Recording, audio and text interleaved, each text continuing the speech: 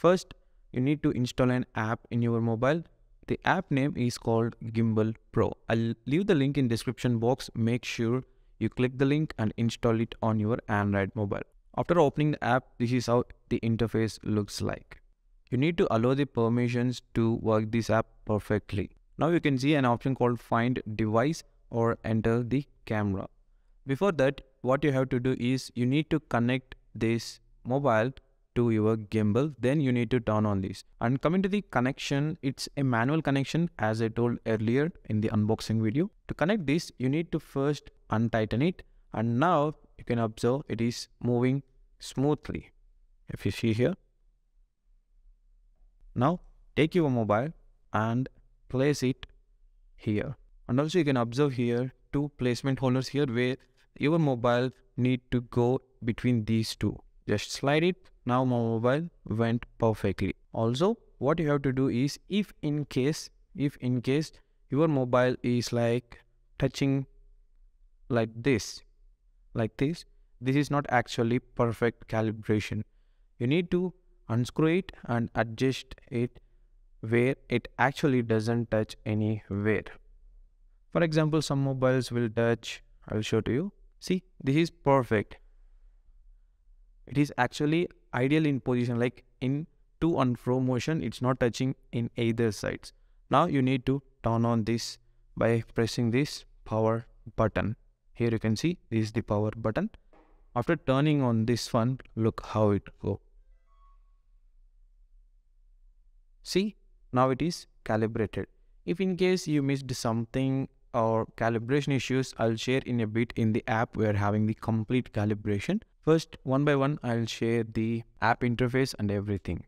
Now here, you need to click on Find Device. Before that, you need to turn on the Bluetooth in your mobile and accept the all permissions. Now here it is showing the GP5 something. This is the device which I connected. Now click on the Enter Camera. I'll share these two options also. This is the gallery option where the photos or videos which you shot in this application will be saved here. And this one is My App where you can actually customize your language and default folder, everything. It's like a basic thing. You can also check if you open these. It's friendly settings for everyone. I'll click on the Enter Camera and click on the Confirm while using the app. Confirm. These are the permissions they ask because it is actually using the camera, so that's why it asks for camera permission, microphone, internal storage, location and everything. So this is the app interface, guys. First, I'll tell how to calibrate it, then we will go each and every setting. For to calibrate this, here you can see an icon. I will close to it so that you can observe. This setting icon, click on it. And here you can see an option called Gimbal. Click on the Gimbal. And on the last, you can observe the calibration. See, horizontal adjust and IMU calibration. First, I will start the calibration. This is the manual adjustment, guys, where you need to adjust it like this. See, you can see mobile is rotating. If I touch like this, it is rotating in anti-clockwise.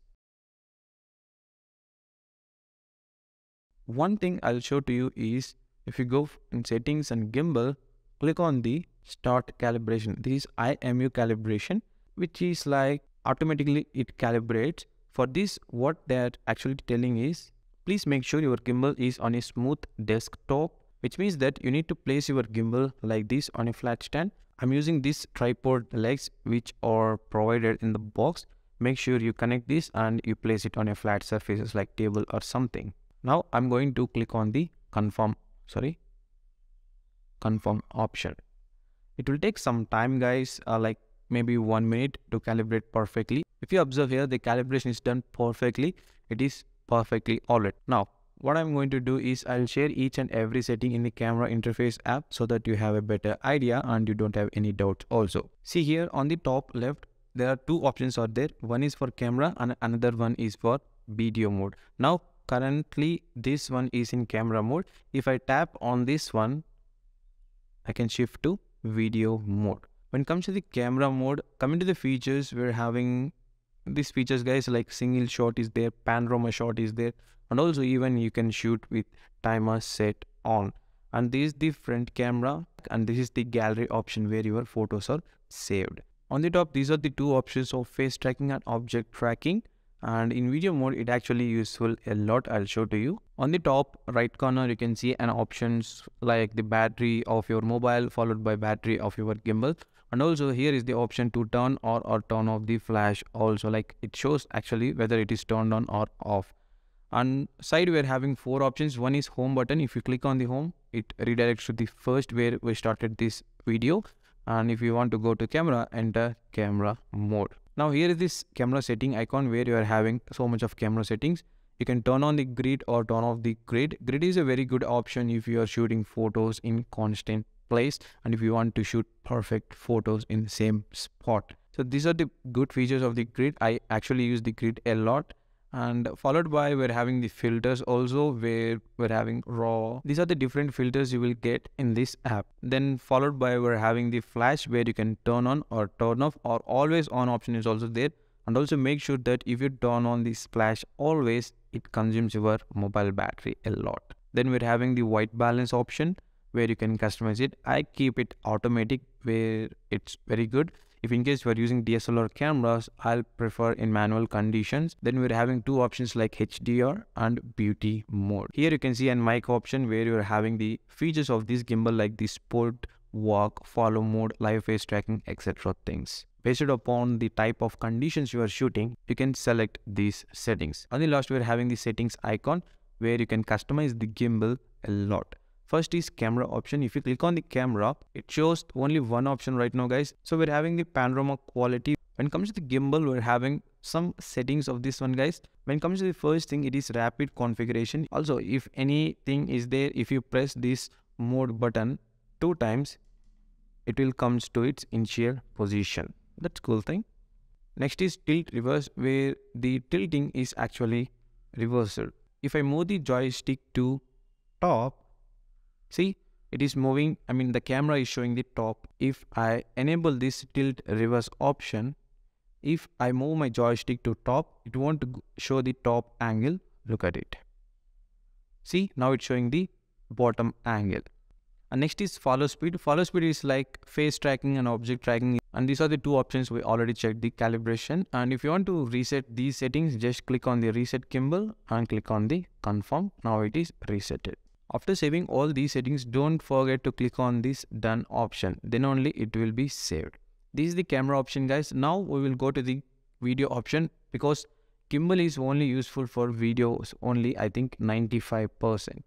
When it comes to the videos, there are many things I need to talk about here.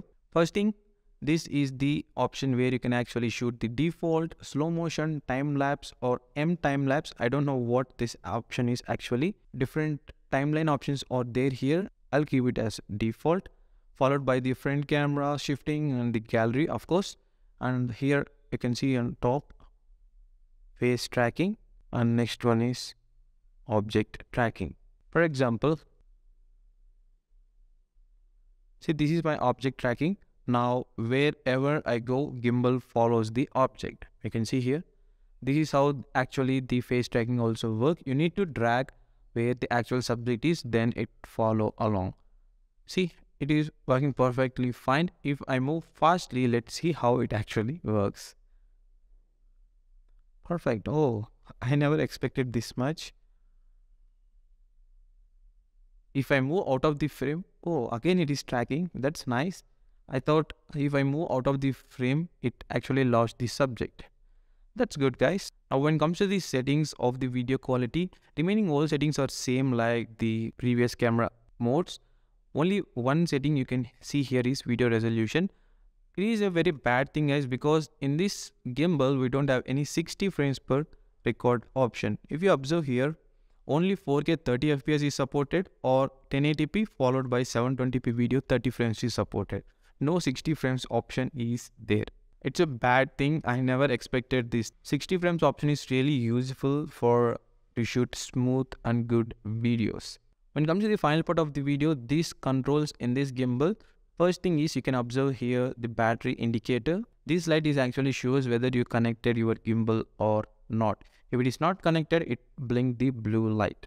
When it comes to the battery, it blinks red light if the battery is low and blue light if you turn on. When it comes to the charging, on the side we are having the charging slot where micro USB is there to charge, no type C, and also type A cable is also provided, which means that with the help of the type A to any cable you are having, you can actually charge your mobile also, like emergency time.